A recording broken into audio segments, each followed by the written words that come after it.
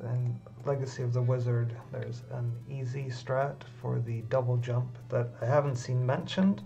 but I might just not have noticed it, but I thought I'd make a little video about it.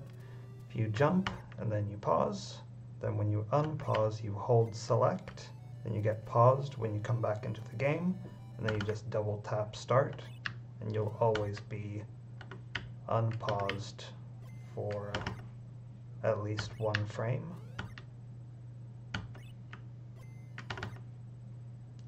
If you do it quickly, I think you lose about 2 frames compared to the optimal approach, but it is nice since you'll always succeed at it.